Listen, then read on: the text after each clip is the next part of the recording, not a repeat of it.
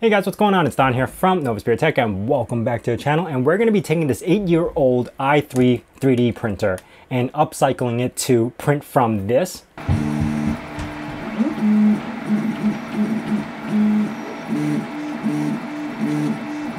to this.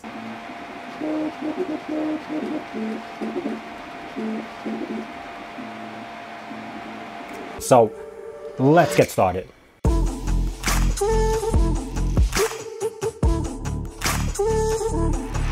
For some of you OGs out there, this printer is what started this channel. So if you go back to even the first 5 or 6 videos on this channel, it was all 3D printer related. That's actually what I started this channel with. Since then, obviously, I've upgraded the 3D printer to either Neptune 2 or Ender 5 and other printers along the way. So I kind of just put this in storage and haven't used it. Up until 2019 or 2020 when COVID started, I brought this printer out from storage just so it could help me print TPU, which is flexible filament because it has a direct drive head.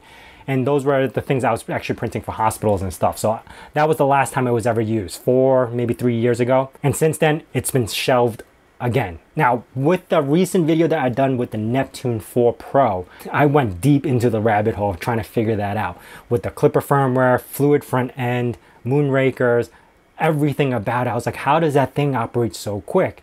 And the more I got into it, the more of a deep dive I did, the more I figured that I could do the same thing to my very old printer, and that's exactly what we're doing today. I'll talk about the software in a bit, but as far as the printer goes, after taking it out from storage, the first thing I did was just level the print bed and just set it away. Now, the first print that came out of this was disgusting. I mean, it just didn't work out very well. Whole section of filament was just like missing and didn't want to print. I don't know why, but yeah, I didn't tune anything. I just leveled the bed and see where it went from there. It is printing at 40 millimeters per second and it's loud. Hear this out.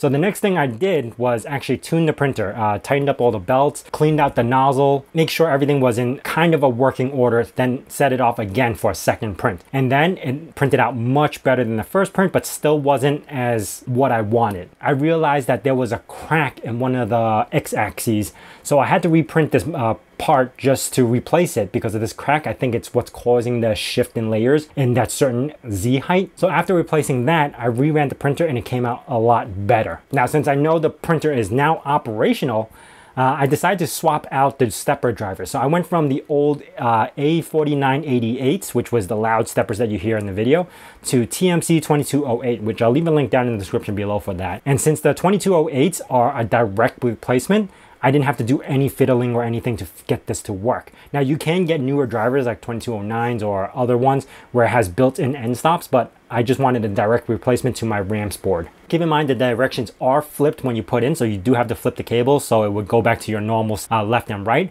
But if you have the firmware, you could do it in firmware and flash it. But in my mind, I was gonna flash this anyway with another firmware, so I wasn't gonna go that route, so I just flipped the cables. Now, here is what it sounded like, again, before the steppers were replaced.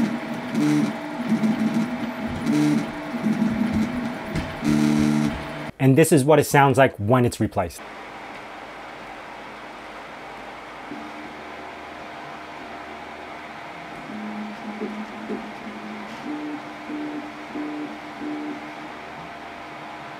So other than hearing the fan from the PSU, this thing became quiet. You can't hear anything going on. You don't have to replace all 4. You could just replace 2, which is the X and the Y, because the Z is barely moving, so you won't hear it much. Or the print head, because that's usually slow, so you don't hear it as much. But I ended up replacing all 4 and it only ran me about $20. Now, after knowing everything is working, this is where the fun part comes, the Klipper firmware. As I explained earlier before, this is the firmware that actually makes everything happen.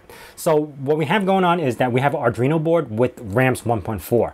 So the Arduino board is the 18 Mega 2650, which has, I think, a 16 megahertz processor in there. Can't be too sure because I actually didn't really look that up. But you gotta keep in mind, it's not only does it have to read from the SD card, it's gotta take that data, convert it, take the G code, process that, then push it over to your stepper motors to print out.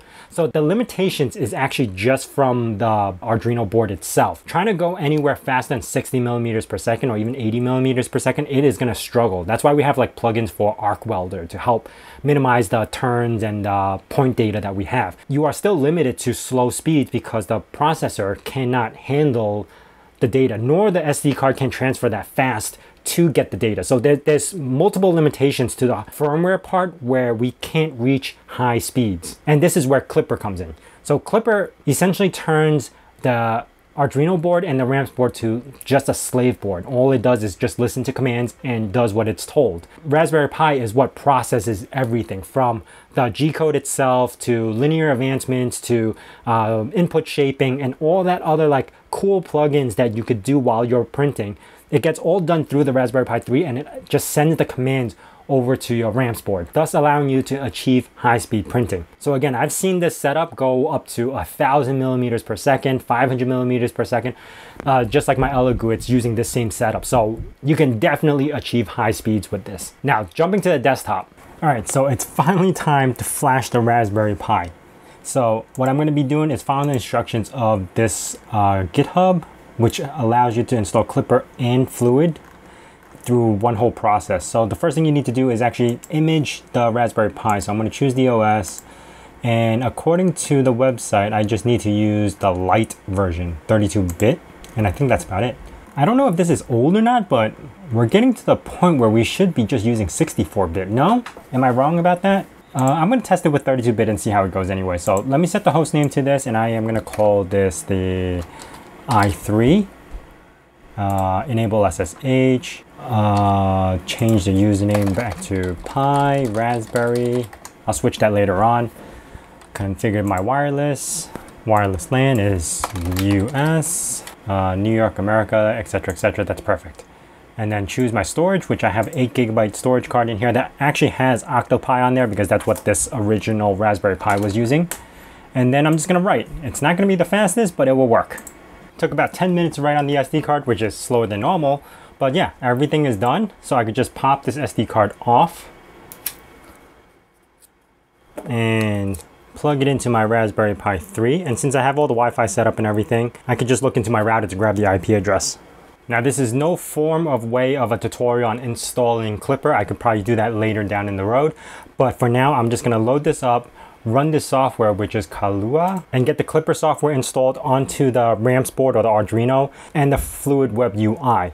Now, what's good about this versus running it off directly on Marlin firmware is that anytime that I need to change a setting, like stepper drivers or directions of the drivers or anything that I need to do, I don't have to recompile the software. I could just change the printer.config file here and it'll know the new stuff that I just added. So what I'm gonna be doing for the next hour or so is basically configuring the printer config, which I think they have a sample configuration already for RAMPS 1.4. Get everything to work with this board, and I'll show you the configurations when I'm done. So i3 is all set up. I just have to hit yes, and the password should be Raspberry. And there we have it. All right, I am in the Raspberry Pi 3.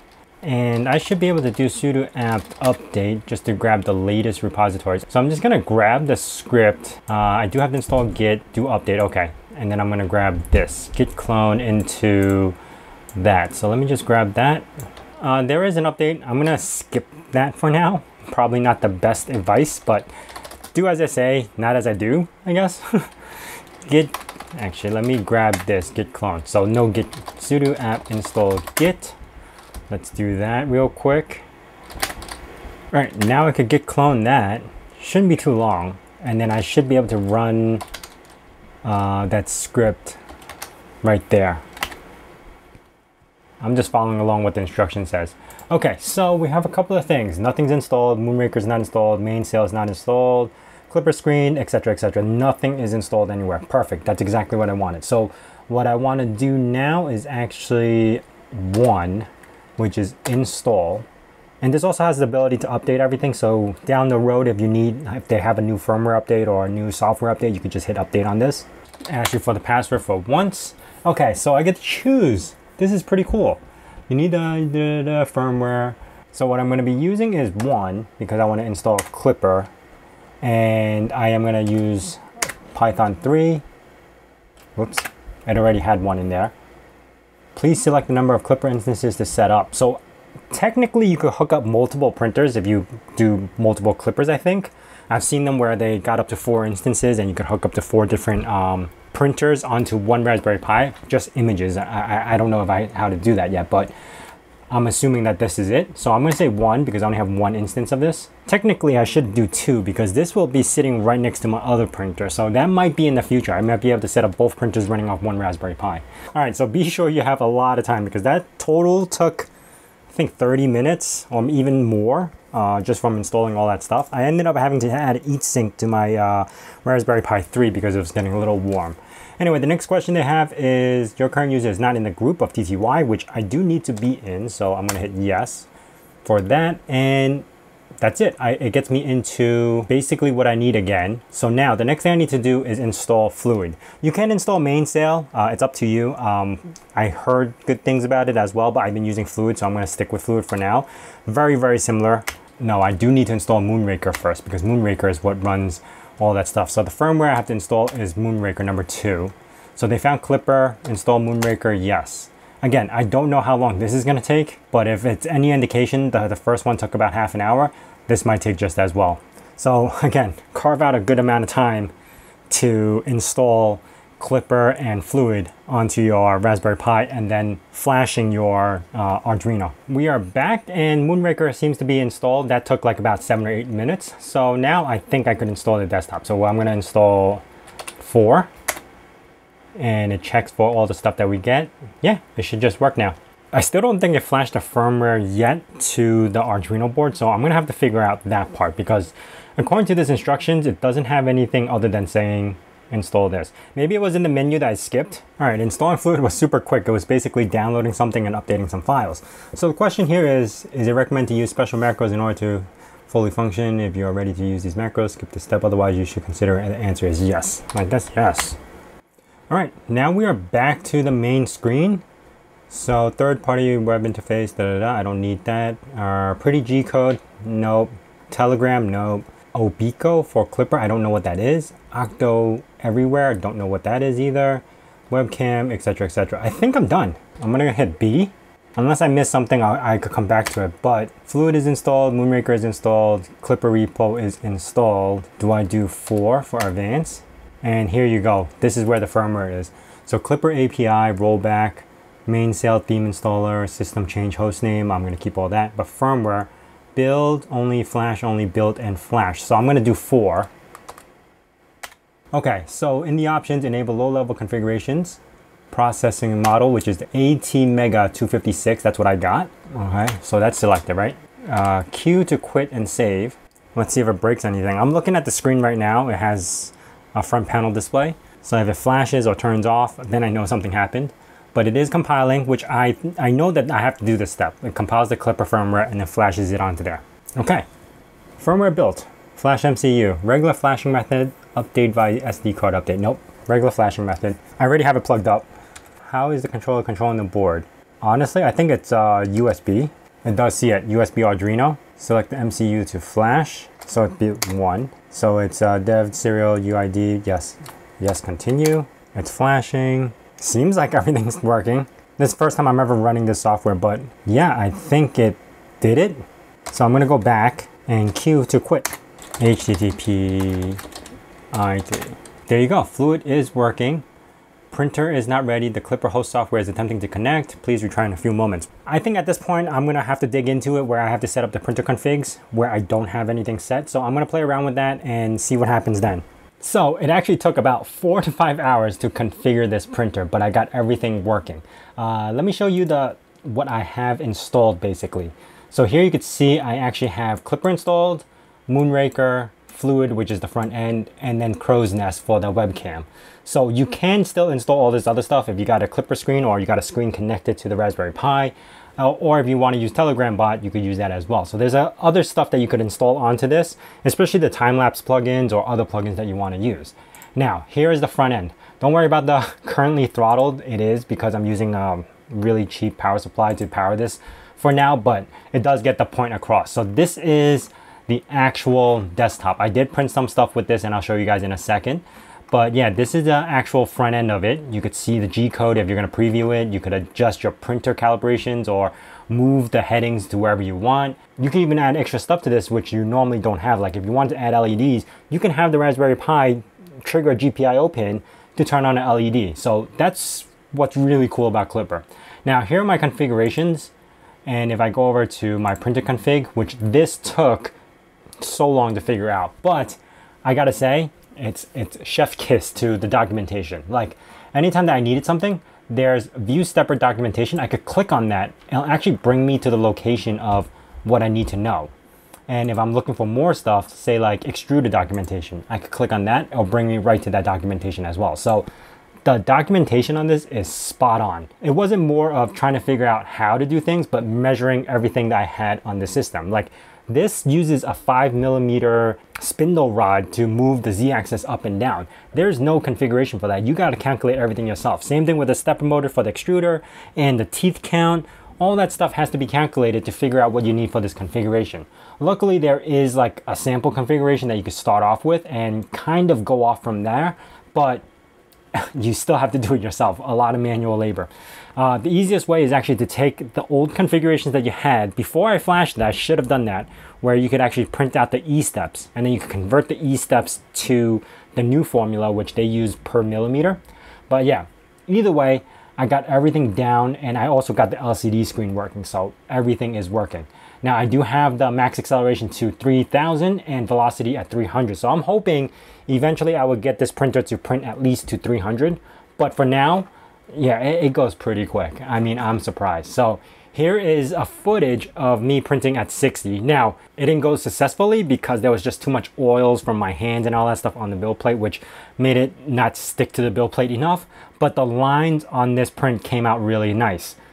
Much better than the Marlin firmware that originally came with. Then definitely right after that, I jumped right into excitement and threw in the 150 millimeters per second. So take a look at this.